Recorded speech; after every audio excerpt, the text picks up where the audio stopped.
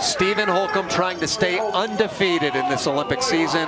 Last week he competed with Steve Langton. Now he has the Iraq War veteran Chris Fote on the brakes. Chris Fote, the U.S. push champion this year.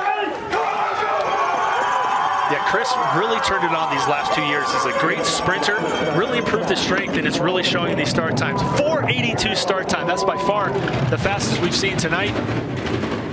That's pretty exciting to see, especially when I get a chance to push with him tomorrow in the 4-man race. Kurt Tomasevich will be on the sled tomorrow, as Holcomb will try to make it a perfect 4 for 4 this season, but not to get ahead of ourselves. He is looking to win this 2-man race, seemingly in good shape to do so. 1800s extends to 1900s, a bit of a veer in the straightaway. Yeah, he straightened it out really quickly, but a little bit of a mistake there, but Steve knows this track like the back of his hand. He's been down it 1,000 times, 2100ths of a second lead. No way he can lose that now. Victory for the Americans. So gold medal, 3 for 3. 3 races for Stephen Holcomb. Another top finish.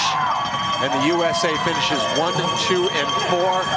Top Canadians, Lyndon Rush and Justin Cripps in 6th and 8th place. Celebration down at the finish. A look at the final standings to make it official. 1/4 of a second. The clear advantage for Holcomb over his teammate Nick Cunningham. Friedrich in 3rd. Very tight battle between 4th, 5th, and 6th.